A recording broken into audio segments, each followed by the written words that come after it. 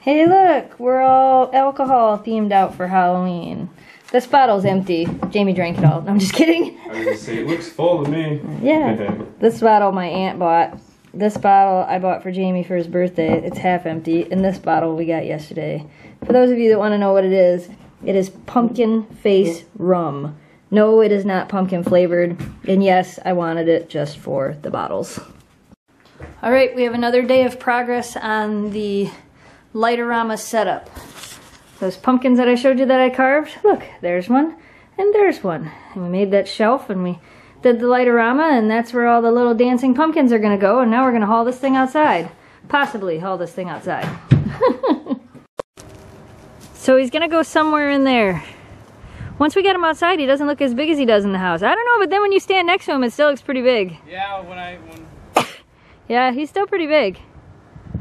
Taller than me. Alright, this is the setup. We got everything out here.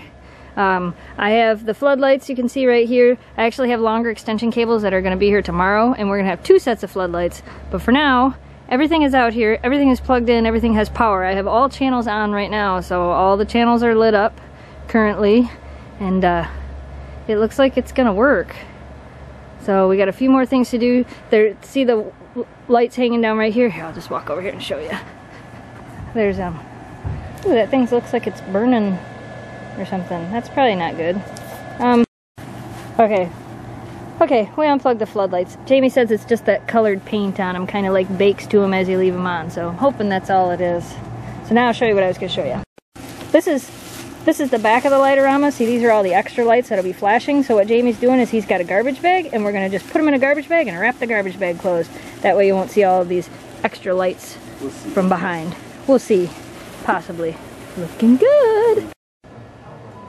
So it's working. It's actually working pretty good. It's